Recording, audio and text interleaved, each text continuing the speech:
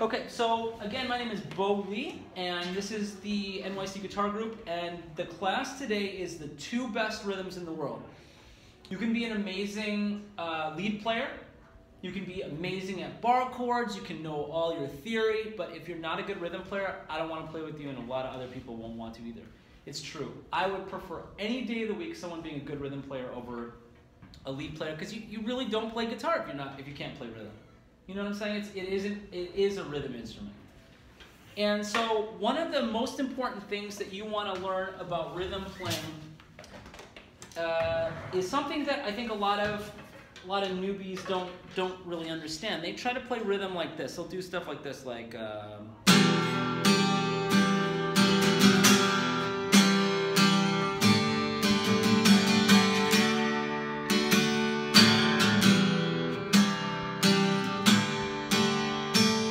so you see that there's not this consistent flow, right? A good rhythm player, if you would plug your ears and you would watch them visually, their hand would be consistently moving. And the different rhythms would be produced just by hitting at certain points and missing at certain points, okay? So watch this. Watch these different rhythms.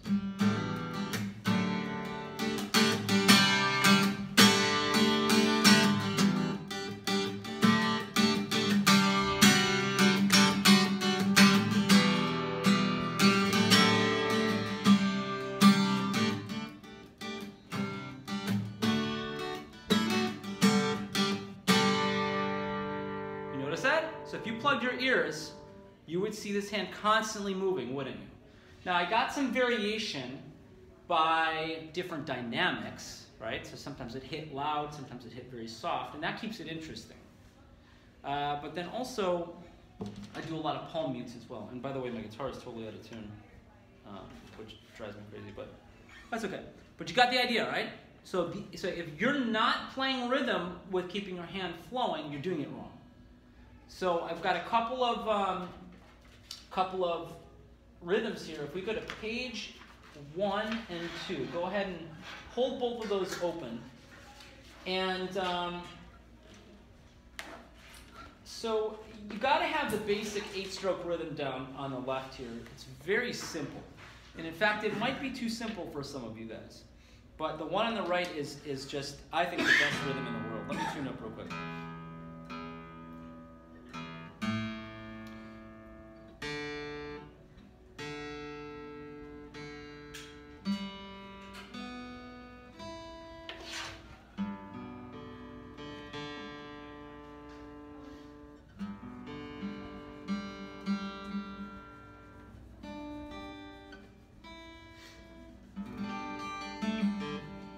Cool. Okay, so the 8-stroke rhythm has 8 arrows. You see that? Down, up, down, up, down, up, down, up. And there are dots underneath some of those arrows. The dotted arrows are the ones I want you to hit. If there's an arrow without a dot, I want you to miss. Okay? So this is what this rhythm sounds like.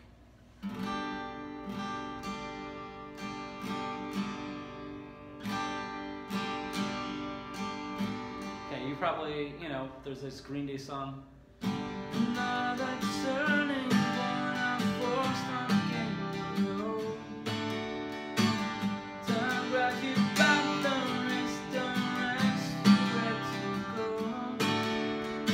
Right? It's pretty simple. Down, down, up, up, down, up. And again, it might be simple for some people, but let's try it real quick.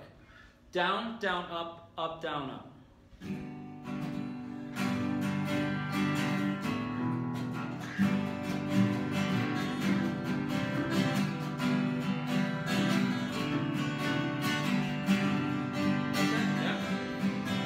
Might have already known that one. It's kind of a pretty famous rhythm, and a lot of songs use this. A lot of famous songs. And you want this because a lot of songs need a good 8-stroke rhythm, and this song is going to be probably the most commonly used song or rhythm in the world. Okay? So you can mute your strings and practice this. Just barely touch the strings. And you go down, down, up, up, down, up, down, down, up, up, down, up, down, down, up, up, down, up, down, down, up, up, down, up, down.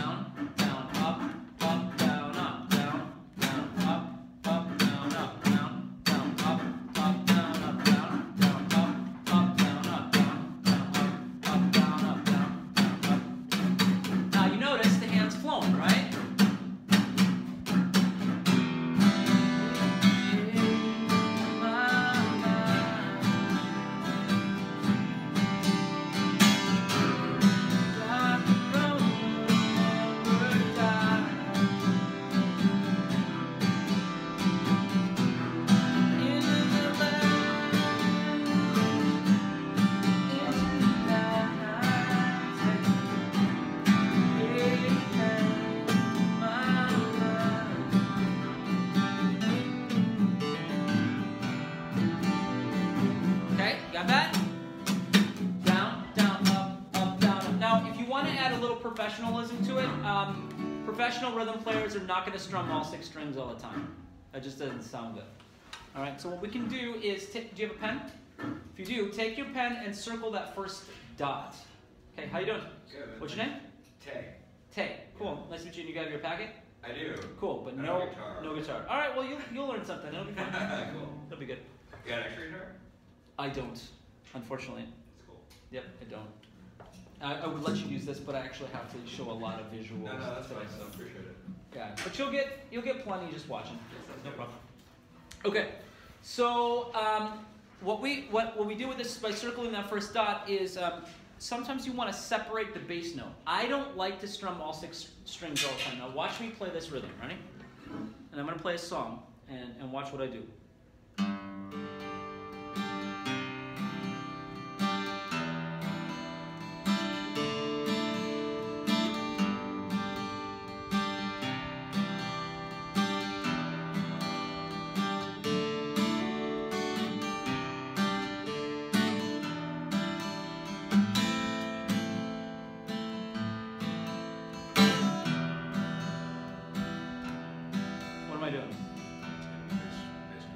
Yeah, at the beginning of each measure, instead of strumming all the notes, I hit that bass note and I let it ring. How you doing?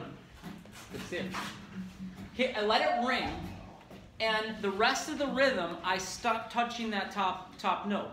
Because what I do is I let that thing ring. I go, you hear it sustaining? And that sounds nice. And while I'm doing that,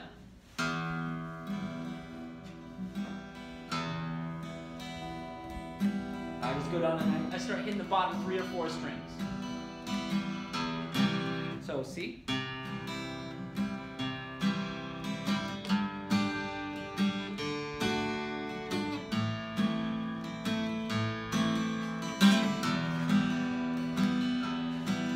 Pretty simple rhythm, but yet it sounds really nice, doesn't it?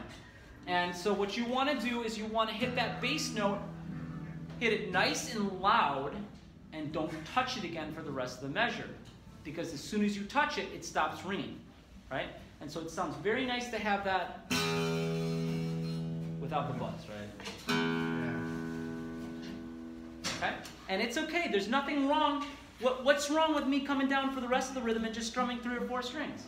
I think it sounds nice. And you know what I do? When I hit that bass note, I pinch hard so that that bass note gets a good, nice, loud pop, right?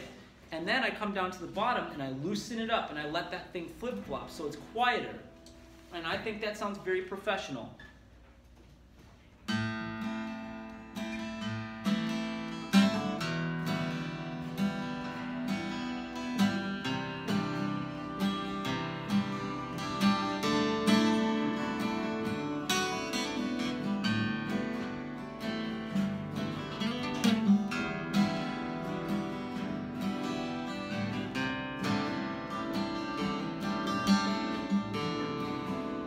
See what I'm doing? Okay, so let's talk about what I just said. Let's talk about the different features of making that simple rhythm sound professional. What can we do? One thing at a time. Bass note only on the first note of each measure. Yep. Let it ring. Let it ring. Bong for a whole measure. What else? Loosen the grip on the pick and then play the rest of the strings lightly. Yep, and I wouldn't even say the rest of the strings. I think it would even sound fine if you're just strumming 3 strings on the bottom. You know, you can do something like this, like, I mean, I like this. Hit the bass, like if you're doing an E minor, you're allowed to hit the first string, right? I'll hit the bass note. Did you notice what I did? Bass note, and then what's the second hit on that rhythm? It's a downstroke, right? So my downstroke, I can go like this. And then the rest, I'm hitting the bottom 3 strings.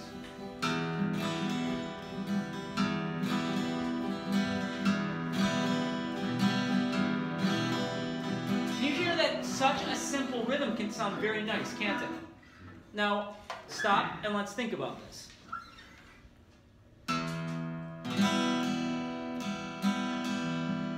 If I hit this as the first hit, what's it doing the rest of the measure?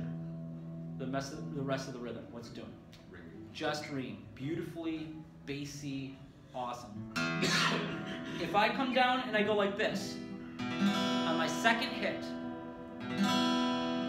And then the rest of the time, I'm hitting the bottom 3 strings. What are these two doing? Beautifully ringing, right? They don't have to ring as loud as my bass note. I want that bass note to be the loudest. But you see like how one simple little rhythm can sound so professional. It sounds very nice, even though I'm still out of tune. See?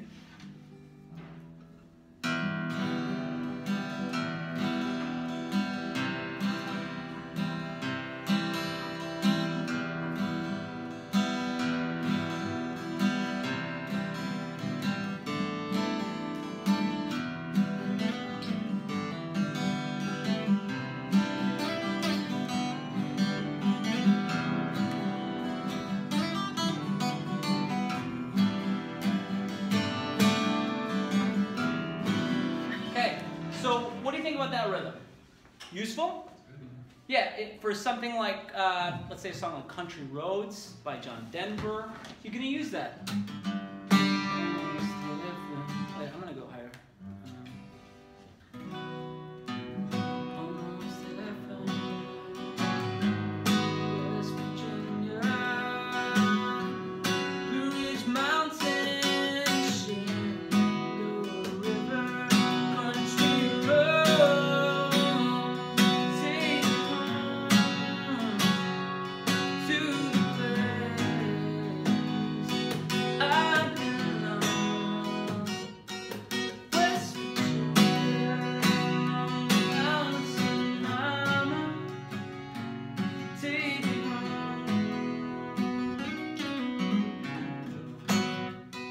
Right? And you can add a little bit of spice in there eventually as you become a better rhythm player, but that is a very, very important rhythm. And actually, let's go to the next rhythm now. This is the 16-stroke rhythm, and this is harder, but it is also very beautiful, and there are some songs where the 8-stroke rhythm is not going to be appropriate. Okay, the 16-stroke rhythm is going to sound like this. Actually, we'll play like this.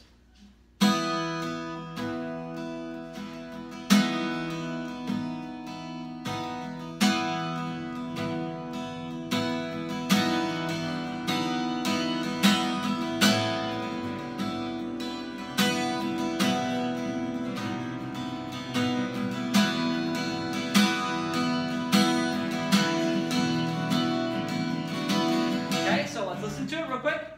Down, up, down, up, down, up, down, up, down, down, up, down, up, down, up, down, down, up, down, up, down, up, down. Don't even imagine that you're going to get this in this class.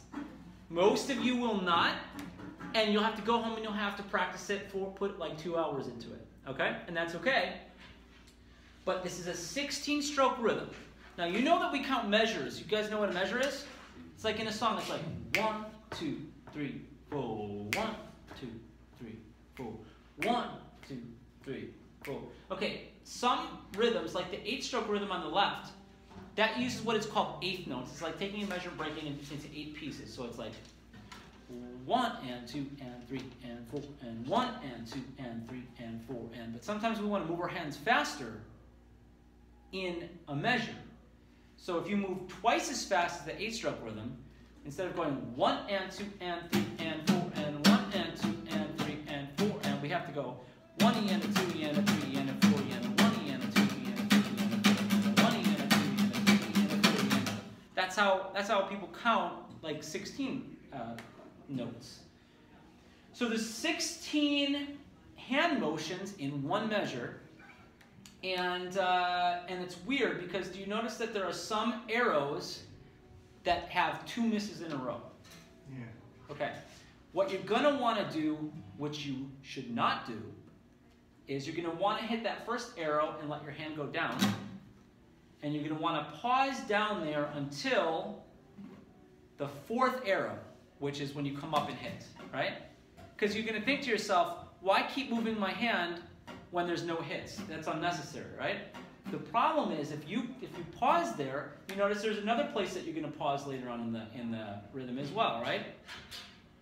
And so your hand's not going to keep flowing. It's going to be like boom, pause, you know, you're going to keep this pausing and going, and that jerky movement is going to, what it will do over the period of a song is your tempo is going to go a lot faster and then a lot slower. You're not going to have a consistent tempo. Does that make sense? So the whole time, you want that hand to be flowing.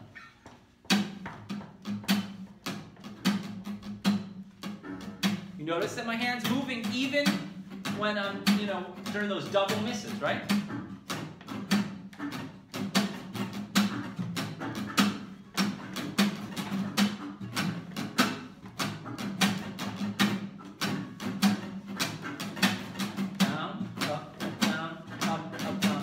By the way, you guys know that you can practice in the subways?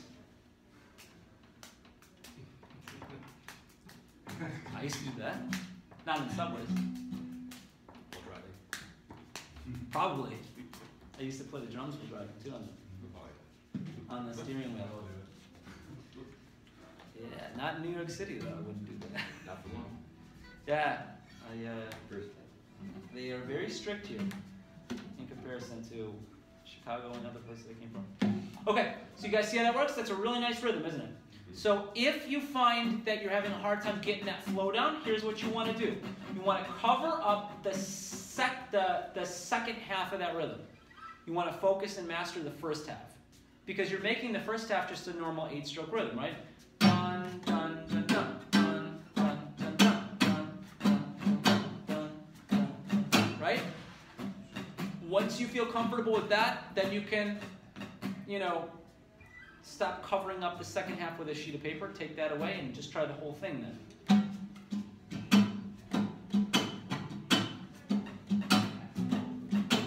Okay, so if you find it difficult, what you're going to need to do is legitimately, if it takes you 2 hours, is it worth it to have the best rhythm down in the world? And I'm telling you, it's the best rhythm. It's beautiful. It's the most beautiful rhythm in the world, and 2 hours of an investment is not that bad.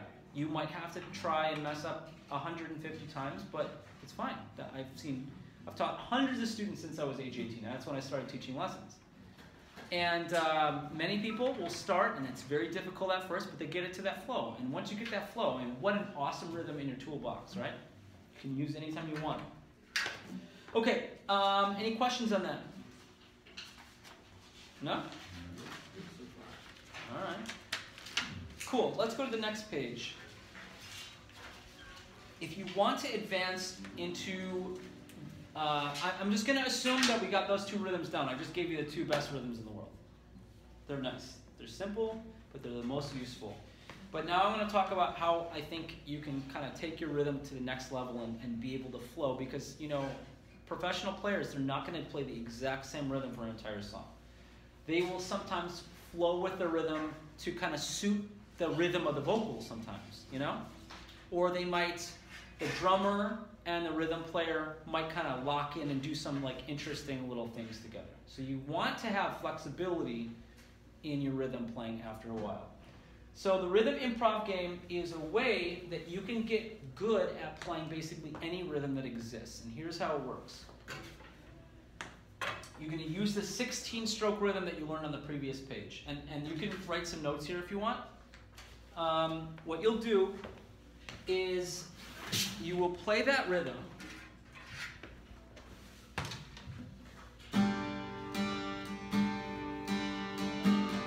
When you get done with that rhythm, you're going to improv a rhythm. You're going to make it up on the fly, and the rhythm has to be 16 hand motions. So you're going to wonder, okay, how am I going to count 16 hand motions when it's going so fast? You have to learn to do that, right? Because if you're ever gonna in a song veer away and do a little bit of improvised rhythm, you have to know that, you know, where your measures are still. Does that make sense? So what I recommend people do is, and you could even mute your strings, and you can just go. That's the normal rhythm, right? Then your hand does 16 hand motions of improvisation.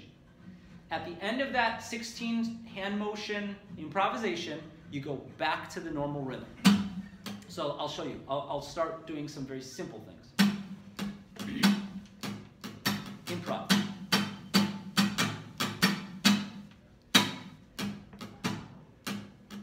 Improv.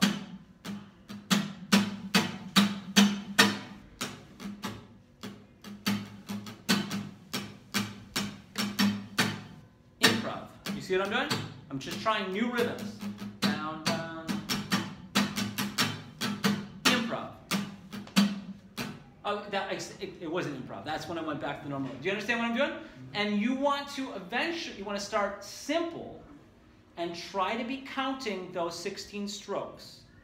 Or at least know when your measure's over and you've got to go back into the normal rhythm. And you start it easy. Sometimes I encourage people to start with just downstrokes. Then I encourage them to start adding in some upstrokes, and then you gradually get to as complicated of rhythm playing as humanly possible. So you start off with.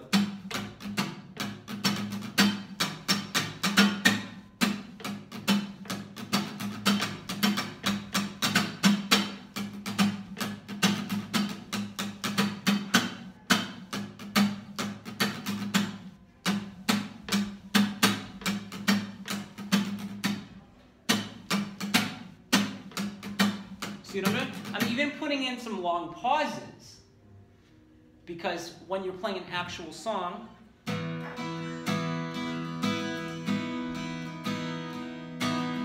doing the normal rhythm here, right? But I might want to change it up sometimes.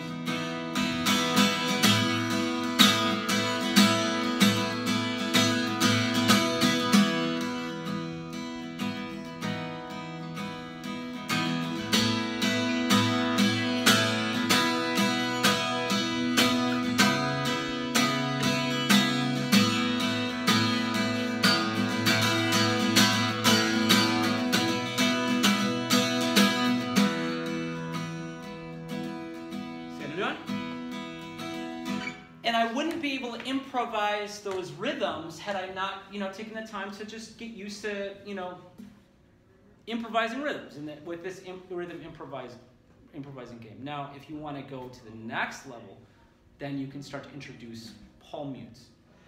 All right. So while you're doing this rhythm improvising game.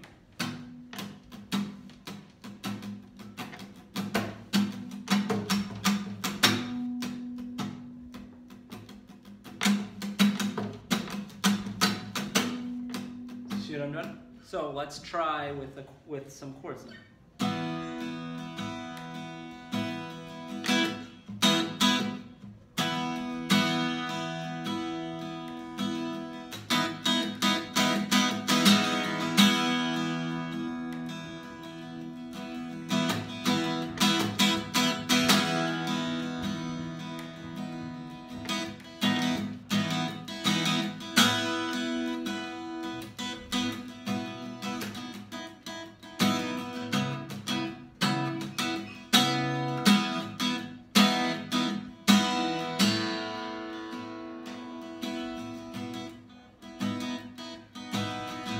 That?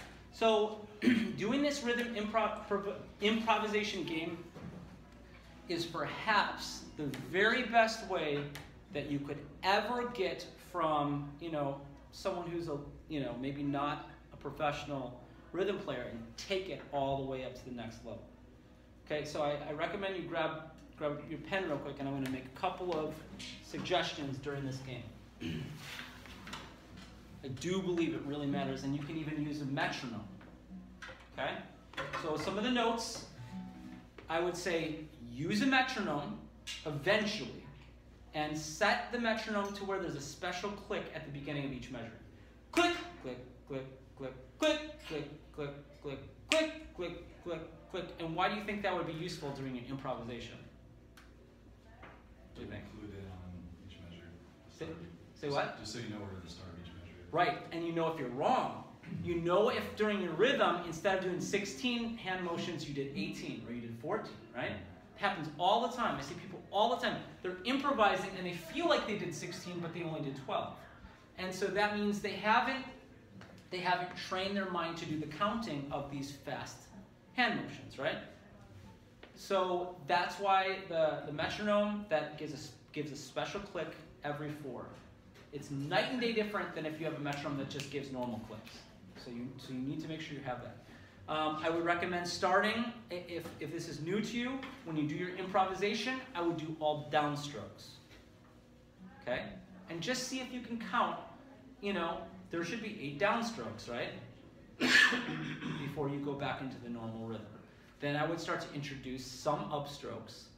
Then I would try leaving some big fat gaps during that rhythm improvisation. I would try, as you're getting better and better, I would try doing a lot of upstrokes, mostly upstrokes, more upstrokes than downstrokes, just so you can get used to that strange syncopation.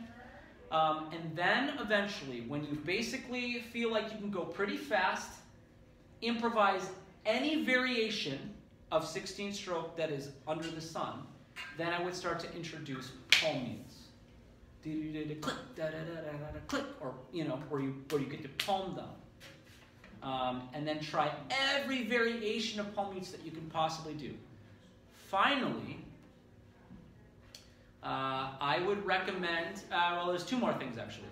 I would recommend, as you're doing that rhythm improvisation, that you try to get some emotion into it. The acoustic guitar is an emotional instrument, and if you're used to playing electric, I think you said you are, right? Mm-hmm. Most electric players, when they go to acoustic, they play a soulless acoustic, because you don't play electric the same way as you do acoustic. Acoustic is very sensitive to the touch. And did you hear when I was playing rhythm? Like, you can get some major pops of emotion, and you can bring them way down, and then rise it up gradually. And it's like a roller coaster, kind of like if you go to to see an orchestra play or a symphony. They'll have just this beautiful dynamics that is really a huge part of the show. And that's what you need to learn to do with your rhythm playing. So you can exude dynamics through sometimes hitting, not harder. What is it that makes your strings sound louder? Is it swinging faster? Is it flexing your arm harder when you hit? What is it specifically that makes a string? How much time the pick is on the string? It's not true. It's not true. I can play very, very, very fast, and it can be very soft.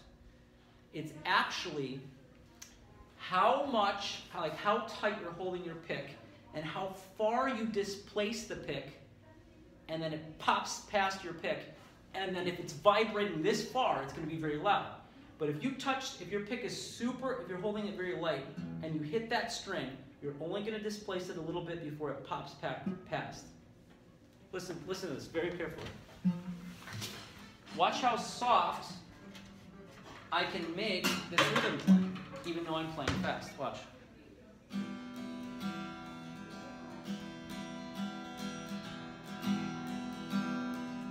Why is it so soft? I'm playing fast, right? It's because the pick is very floppy. I'm holding it very loosely. And so when it hits the top string, and I move it down, my pick will flop past that string very easily. But if I hold it really tight, listen to this.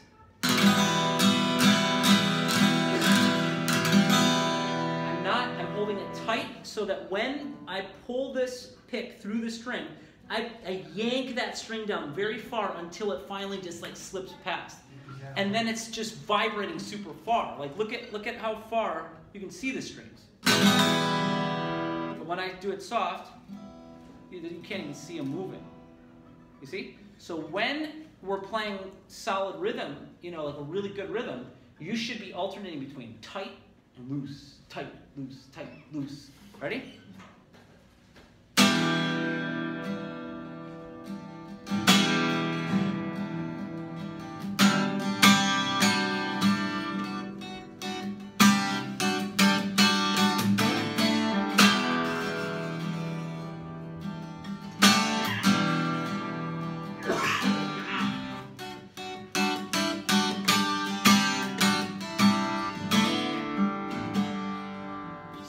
All that dynamic, and it really is, if you were just to videotape my hand, you'd see it pinch, loose, pinch, loose, and you want that type of dynamic in your rhythm playing. Okay? Any questions on that? If I tend to hold the pick pretty loose where it's always moving in my hand and almost falling out, should I get like a thinner pick so I can hold it a little bit tighter, or is that? I think, actually, in my opinion, I used this pick for a long time, this exact pick, because this is the Dunlop, Jim Dunlop nylon .60 millimeter. You guys have seen these around probably? The edge is sharp, and I love the sound. I can actually tell a difference between this pick and other picks. Okay, I went to a heavier one. They have a .70, and I use that a lot because I feel like I can play lead a little bit better with it, but it's just not the same when I play rhythm, because this is just, it's a little bit floppier, so I can get a little more soft if I need to, you know? Is that the same as a medium? Yeah, it's a medium. What do you got? Yeah, it's the same, but there's just something about, feel the edge. Okay. Yeah, it's Like you see how the edge is actually, like, it's actually sharpened. Yeah. And these are pretty popular. They're cheap. I mean, they're at every store, and I just really like this sound. So do you have a pretty thick pick? It's .73. .73. So that's going to sound a little like you're playing with a penny a little bit. Not going to sound bad, but I feel like if you're playing a set and you're focusing on rhythm playing, you might want something a little bit lighter than that. What's the gauge of that? .60. .60. Yeah. Okay. And then holding your pick, you don't want to ever touch it with more than these two fingers. Okay. Just like that. Okay. Country Roads is a good song that you can use.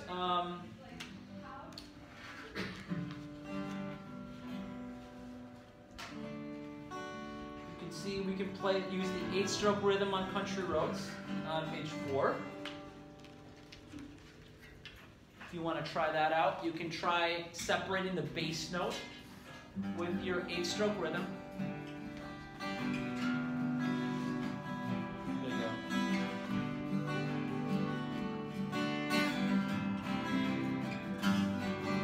Sometimes when I'm teaching lessons, what I'll do is I'll say, play this song, and I'm going to go into the other room, and I want to hear only the bass notes. I don't want to hear anything else. And the point of that is I want to see a separation of dynamics. And it really adds some soul to the playing.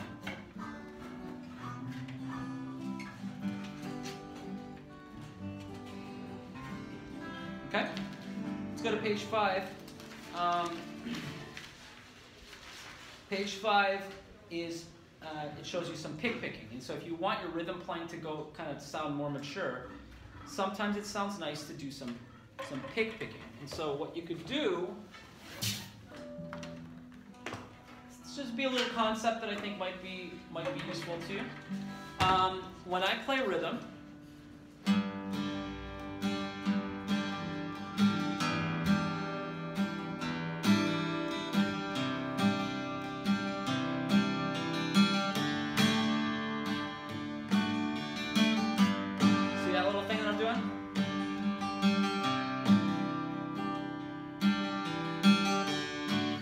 it's like what you could do is at the last 4 hand motions of an 8-stroke rhythm, whenever you want to, you can go in, instead of strumming, you can go into a pick-picking pattern, which is just, it's very simple, and I like to use this one right here. Watch this, ready?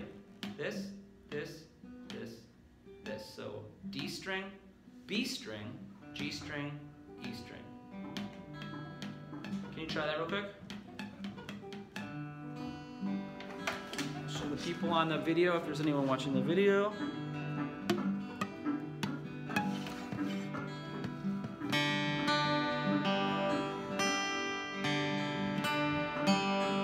So G string, or D as in dog, B as in boy, G as in goat, E as in Edward. Okay, so, and I want you to, because we're supposed to keep our hand flowing, right? What direction do you think you should do that pick picking? Down, up, down, up. Down, up, down, up. Down, up, down, up. One way to practice this would be to do two rhythms on one chord and just save the last half of the second rhythm for pick picking. So it would be like this.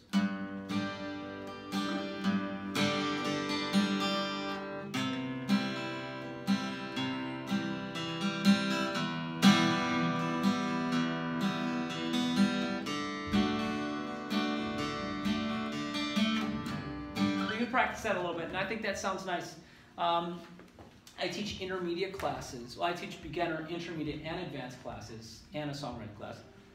And I will typically teach this thing I call ditties. It's like...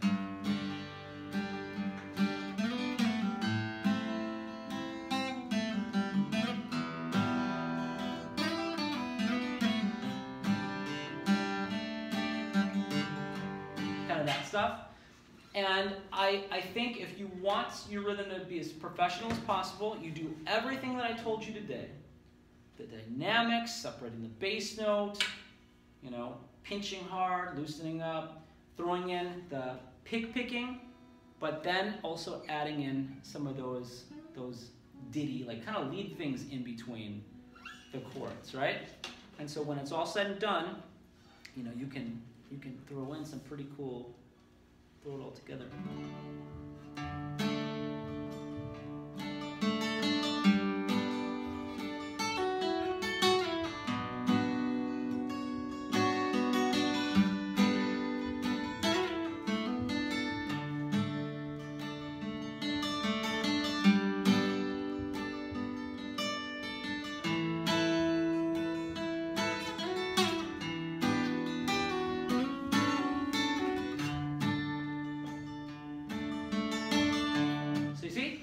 So dynamics, a little bit of that picking thing once in a while, whenever you feel like it, and then throwing in some lead stuff, and you're going to sound professional. Makes a big, big difference, those little nuances. Okay? I thought I'd throw in a little fun little bonus here. Pentatonic scale on page 6. This is every single note on the pentatonic scale, so if you want to play lead, that's where it's at. That is the, and then a couple of you guys, I know you two were here last week, right? At the lead playing, was that useful? Yeah. That was helpful? Cool. Yeah, so this is the pentatonic scale. It's every note on the entire guitar neck. Okay, and you said you know the pentatonic scale, right? You know all the all those sections? Yes. Cool, yeah, that's awesome, man, that you already know that. Because that's everything when it comes to lead playing. So you will think about it like this. This is all in the key of G. Okay? You'll think about this. See this? This is the first section. You play bum bum bum bum bum bum bum bum bum bum bum back down. This is the second section right there. I don't know how else to show you. I just kind of like. That's the third section. That's the next section, and that's the last section. Okay? And there's 5 different sections, and those are going to be the absolutely most useful thing for you ever when it comes to lead playing. So you want to memorize all 5 sections.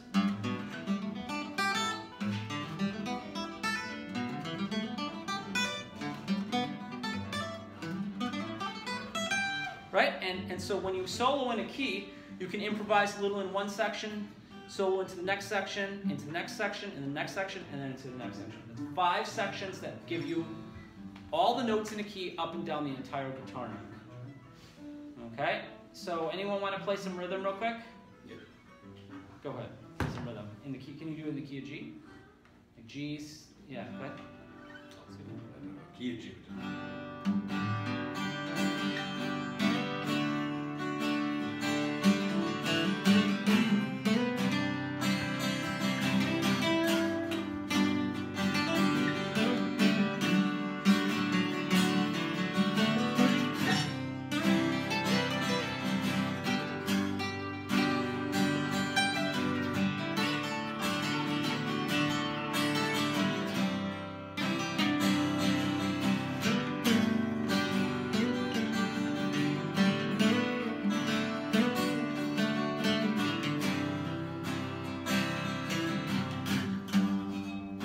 Okay, so you can do like little improvising in the first section, improvise in the second section.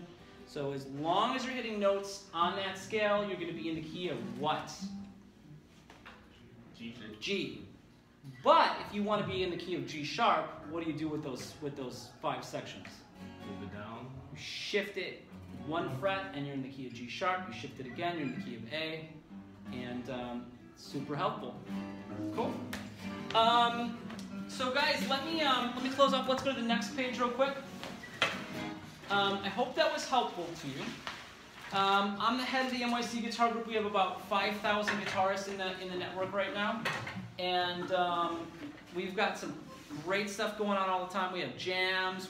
When the weather's better, we're jamming in the park a lot. We do workshops all the time. I think pretty much every week right now we're doing workshops, so keep your eye open on the meetup. And then if you want any more information on our classes, we have fast track classes that will pull you forward in the guitar faster than you could ever imagine. So we have people that probably start off in like high beginner, and by the time we do about 3 months with them, they're pretty darn good players.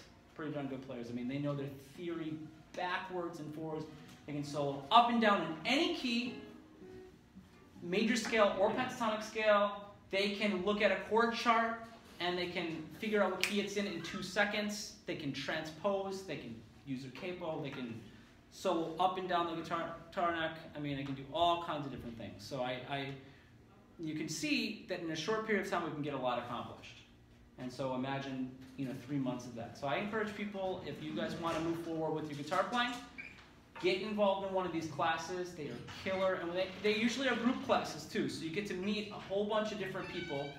You can sign up. Okay, cool. We'll just pass this around. If anyone wants to sign up with their information, we can get in touch with you and leave the contact information. We'll get in touch. Take care, Ty. So, let me just say real quick a couple of the classes. We have an advanced performance masterclass coming up. We're going to talk about just everything that it takes to be in a successful band, because I mean through my 20s I toured in a band and fronted a band and wrote songs, produced albums, I mean all that stuff. We have a songwriters masterclass, which we're gonna, by the end of that class, we're gonna try to have each person with written an album or an EP at least. So that'll be cool. And then we have an intermediate class. To me, I think if you want to move forward in the guitar, there's no doubt the intermediate class is the very best. We have our students by the end of this class, a lot of them can say, they memorize the chords in all 7 keys and they can say them like ultra fast. So you give them a chord chart. If you gave them a chord chart in the key of B and said play it in the key of D, they would just play it in the key of D. I mean, that's how fast we have some exercises that get the theory stuff down really well. We're trying to get them to be professional players.